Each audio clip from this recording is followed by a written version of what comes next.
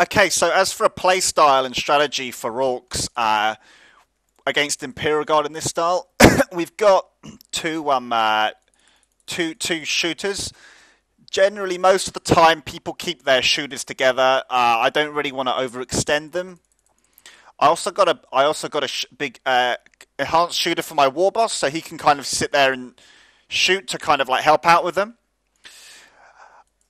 As for a strategy, I've kind of I wanna capture with my. I'm gonna bring my looters back to defend. I see he's got a heavy boulder here, so instead of pushing, I'm just gonna like hold on. As for my forces, I already want to defend my power just in case he comes down there. But as for my shooty force, I want to kind of keep it together and look to kind of cover as much ground as possible. So got a little bit too much power there.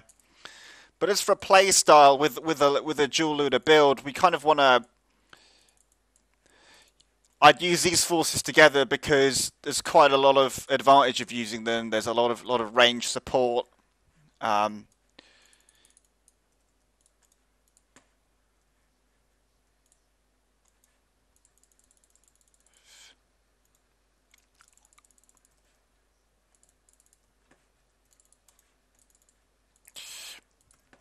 he's defending very well there with his forces. So instead of attacking him, I'm going to bring my forces up so I can just attack his power instead.